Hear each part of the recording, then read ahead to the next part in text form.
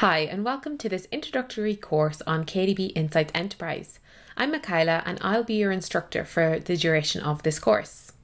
Now, the aim of this course is to provide you with an overview of KDB Insights Enterprise, enabling you to get up and running quickly with data ingestion, querying, and creating visualizations through the UI.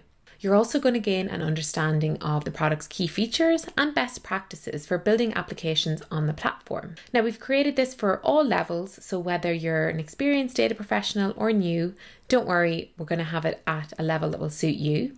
And you're also going to use our free trial to follow along with me, so you don't need to install anything on your side. So let's take a look at what you can expect in this course. So we're going to begin with a quick start guide to get you up and running with your first application on the platform quickly. You'll be using the free trial, so I'll walk you through how to launch that, and you're going to be able to follow along with me hands-on, ingesting and querying data into your own instance.